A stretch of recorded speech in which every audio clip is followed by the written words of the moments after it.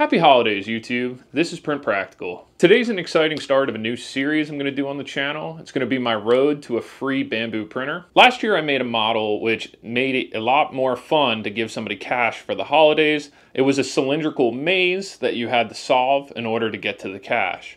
Now, this year I decided that I'm going to make something that would make giving a gift card a little more fun. This is the Print Practical gift card box. This pesky little box has enough room for some cash, maybe 1 to 3 gift cards, whatever you want to give that special person in your life. Now that special person is going to have to do a little bit of work to get to the gift card.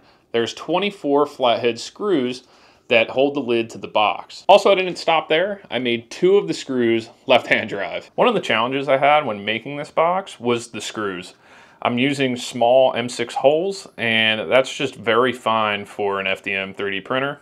Luckily, I got some tricks up my sleeve to be able to modify the threads a little bit to make them more 3D printer compatible. I will be making a video on that very shortly, so stay tuned. Also, a fun unknown of the box right now is what happens if somebody tries to unscrew one of the left-hand drive screws very hard. Will the head of the screw break off, or will it strip out? I don't know, so I'm going to try it right now just to see what happens. I took out all the right-hand drive screws. Now I only have the 2 left ones.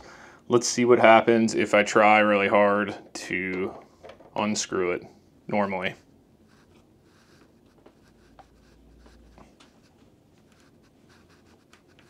Okay, so it looks like it will strip out. It will not break the head of the screw off. Okay, hopefully I can get this back out because I don't want to waste this box. So once they figure out that it is left-handed, they should be able to easily take it back out. And we have a Raymore and Flanagan gift card. I hate this company. They are terrible. So this is going to be the first model of the series. Now how this is going to work is I'm going to design a model and I will make a video on that model. And then at the end of the video, I'm going to go over how much credit I have in MakerWorld from the previous models of the series. Right now, I have about $240 in MakerWorld credit, and that's mostly due to my 2 most popular models, my cash maze from the video that I mentioned earlier, and then also my Milwaukee attachment system, which I have a few videos on as well. So I'm going to upload this model to MakerWorld now, and I'm going to put a link down in the description. Download it, give it to somebody, have fun, and be safe this holiday. Thanks for watching.